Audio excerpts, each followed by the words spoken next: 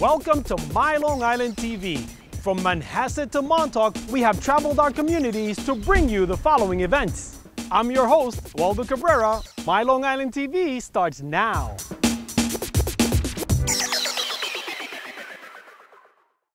I've known Greg since I'm 15, and he was always riding, so I was always riding.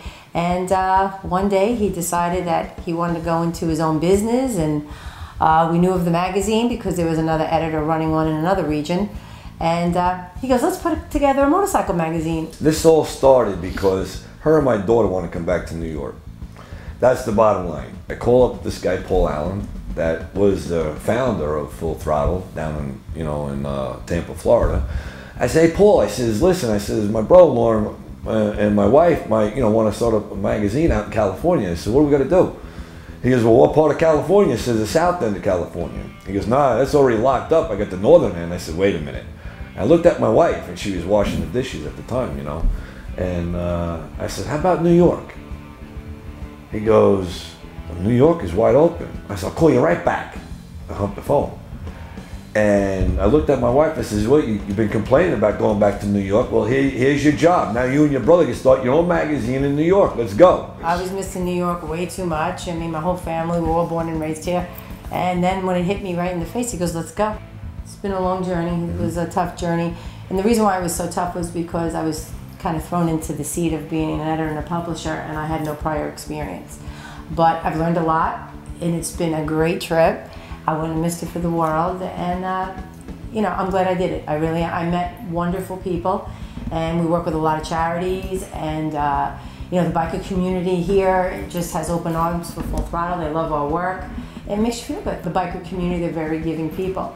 Anybody needs something, or they hear about someone needing something, let's put a bike run together. And we're the voice, I kind of look at us as the voice of the biker community, because with that magazine and the internet, our website, we could reach hundreds of thousands of people, and we do. So, and through this all, I mean, we've joined the events committee for the March of Dimes. We're trying to get something going with Make-A-Wish. We've also done Harry Chapin, the Long Island Cares Food Bank. We came here to put advertisement in a motorcycle magazine and go riding, but I got 4 motorcycles, and I think I maybe got 20,000 miles on all 4 together. And I'll never forget, we're going over the 59th Street Bridge, and she says, listen, I have to tell you something. I said, what's that? She goes, you're going to be building another bike. I says, hon, I just got done with this other bike that's in the trailer not even 4 days ago. I'm not building another bike, because you get stressed, Then she says, well, it's for the bait, and then, it started hitting on me, and I says, all right, I'll do the bike, but I got to do it one way, do it my way. And that's why I took all the children. The babies that were the poster children for the March of Dimes. For March of Dimes here on Long Island. And it was pretty cool. So we had them all painted on a bike, and I was glad to do it, and I was glad to see the kids, because the kids, when I seen them, the picture, they're this big. Now they're walking up to the motorcycle 2 years later, and they're touching it and sitting on it, and that makes you feel good.